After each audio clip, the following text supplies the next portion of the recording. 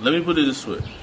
Having gone through all of this, fought against military rule, fought against economic theories that we know would destroy, the future of the country and our people, our education, our health, our infrastructure, I came to the conclusion that maybe the struggles we have fought in the past weren't strong enough because it keeps producing the same results, the same kind of leadership, the leadership that will take you back from where you're coming from and way back. It's like a revolving door. Yeah. And it's the reason why I feel like on the continent of Africa, and particularly Nigeria, we need a revolution. And it was the reason I went to jail for 5 months.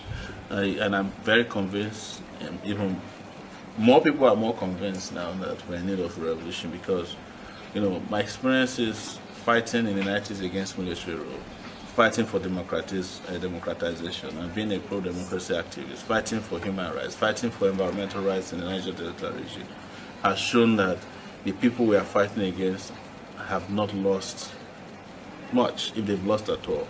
They're just mutating. It is those of us who are fighting that are losing. We'll be fighting a losing battle because look at the environmental struggle. Who did he kill? Sahara Reporters, the champion.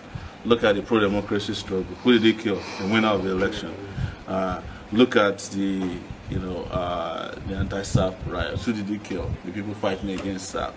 But it kept all the struggles we fought somehow kept strengthening the reactionary class, the tiffin elite in our society, in our communities. So there must be something wrong with the way we're fighting, and the only way we can change that trajectory is to do the fight once and for all, to change completely the social order that controls our politics in here in Nigeria, and I think elsewhere in Africa. Let me put it this way. Having gone through all of this, fought against military rule, fought against economic theories that we know would destroy, the future of the country and our people, our education, our health, our infrastructure, I came to the conclusion that maybe the struggles we have fought in the past weren't strong enough because it keeps producing the same results, the same kind of leadership, the leadership that will take you back from where you're coming from and way back. It's like a revolving door. Yeah. And it's the reason why I feel like on the continent of Africa, and particularly Nigeria, we need a revolution. And it was the reason I went to jail for 5 months.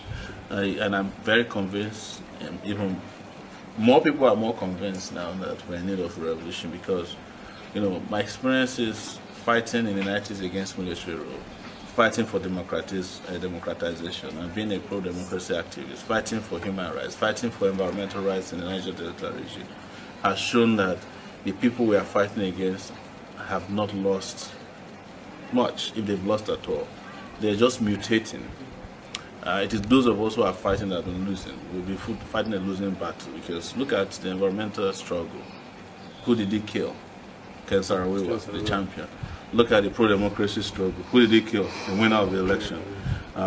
Look at the anti-SAP riots. Who did he kill? The people fighting against SAP. But it kept all the struggles we fought somehow kept strengthening the reactionary class, the tiffin elite in our society, in our communities. So there must be something wrong with the way we're fighting, and the only way we can change that trajectory is to do the fight once and for all, to change completely the social order that controls our politics in here in Nigeria, and I think elsewhere in Africa.